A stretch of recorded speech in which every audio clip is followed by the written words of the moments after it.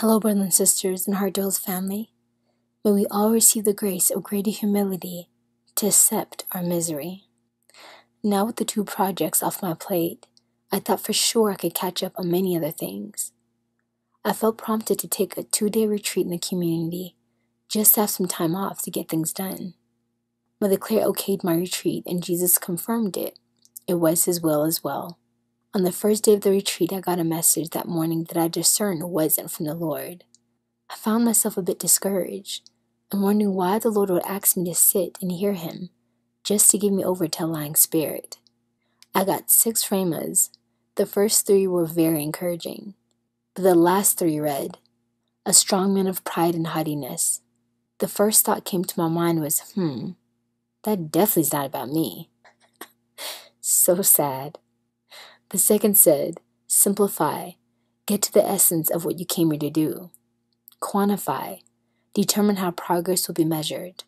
Multiply, make sure everything can multiply the good of the organization." Versus said, "Complicate, evade, and divide." I thought, uh-oh, Lord. I thought I was a team player. I'm doing so much already. So I sat with the Lord to discern if the first card was about me. I got readings on humility, which usually means for me to lay down with it or a no. So I was relieved and put the card on the shelf until the Lord gave me further understanding of who He was talking about. Shows my pride.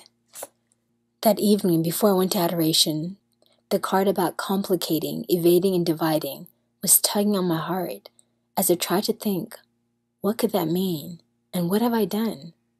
I went to the Lord again to discern if the first card about having a strong man of pride and haughtiness was for me. And this time I got joy. My heart dropped to my stomach as I thought, really, Lord? Me? Can you guys see my pride was just reeking? I couldn't see it at all how this could be so. I sunk in discouragement as it all came to me, and the Holy Spirit brought to my mind all the things Mother Clare needed help with. In many things, I was waiting on her to let me know when to start. Or so I thought. I kept justifying myself that I was just trying to be obedient to the Lord's demands. I couldn't see any of this. So I called Mother Clare and confessed my sin and the rhema card I got. I was convicted that I wasn't being as helpful as I could to her needs. I justified myself again, telling her I was simply waiting on her. But she brought the truth to the light when she said she can tell my heart wasn't in anything that she wanted to do, but totally consumed with all my projects. I felt a sting in my heart of truth, and she was right as I apologized.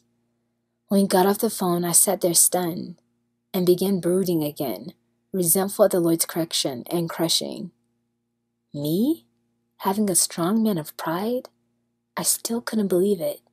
Dang, that is how much pride I have. Oh boy, Lord, help me. The following morning prayer, I felt like a balloon that had been popped with a pin. No desire or inspiration for anything. So flat, and my heart was aching, as I was still trying to wrap my head around what He exposed in me.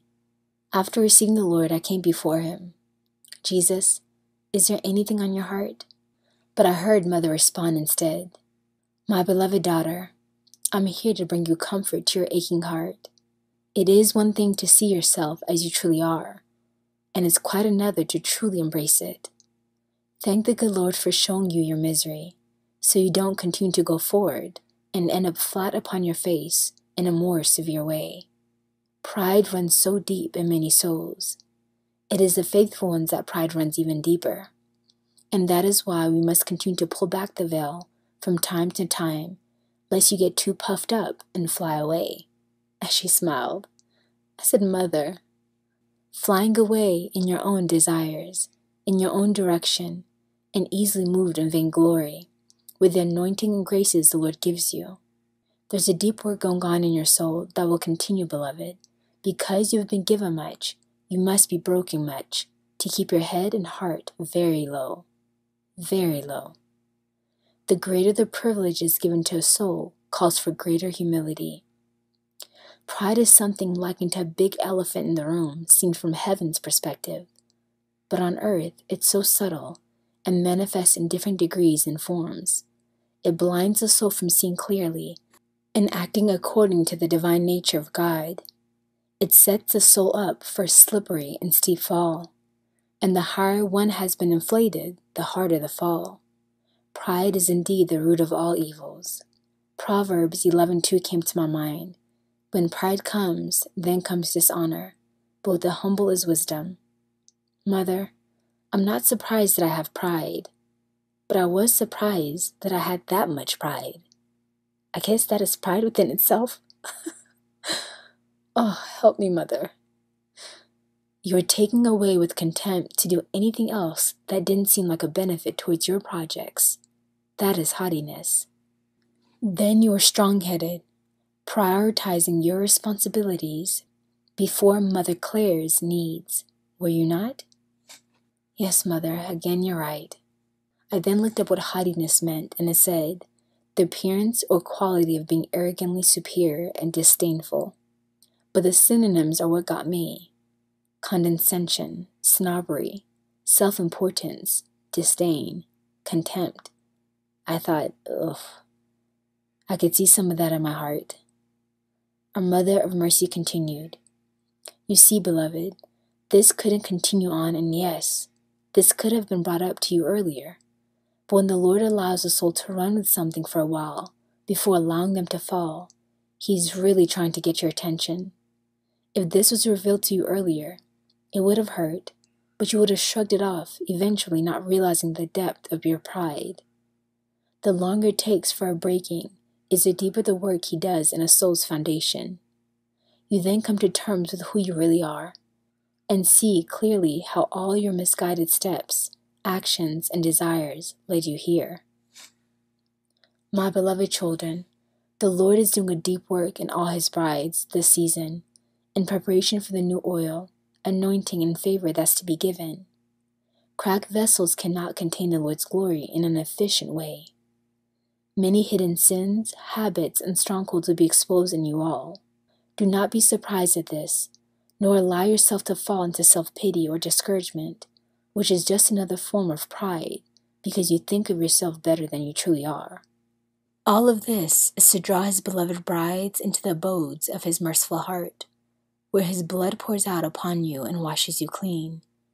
You will be brides who know of the mercy of God's unfathomable love, because you have experienced it and tasted His goodness.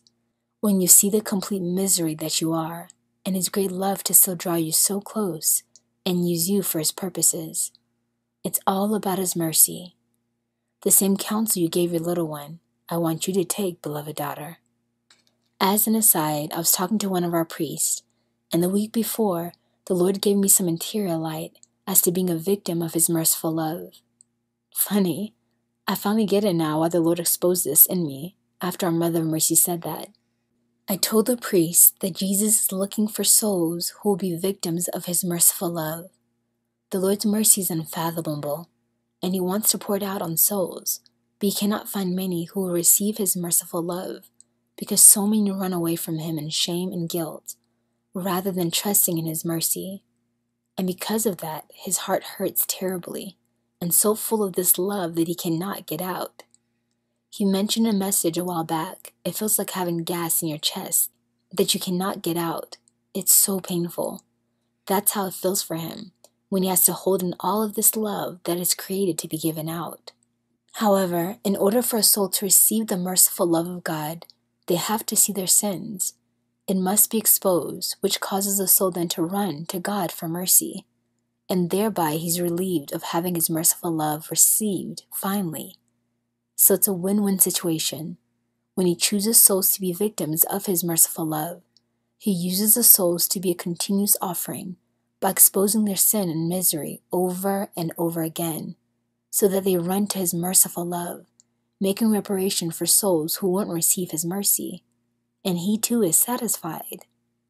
Wow, we're both moved when this was shared, and I made a cheeky comment and said maybe I'll do a message about it. Never thought it would come this way. The Lord is amazing and has a sense of humor. Our Mother of Mercy continued, you are all victims of His merciful love, and how else can He lavish His mercy on you if He doesn't expose all of your hidden sins time and time again? which keeps you running back to Him, trusting in His mercy. Renounce your sins, embrace your misery, and trust in His divine, merciful love for you. Lord, I renounce the sin of pride and haughtiness. I ask you to please forgive me for hurting you and others with this attitude. I ask that you please deliver me from the strongman and all his company of demons. Make my heart meek and humble like yours, Jesus. Grow in me the virtue of true heroic humility as I embrace my nothingness and misery, trusting your merciful love for me. Jesus, I trust you. Jesus, I trust you. Jesus, I trust you. Amen. And I'd like to end with the rhema card I just pulled after this message. Your miseries are the throne of my mercy. Your impotence, the beat of my omnipotence. God bless you, family, into the next message.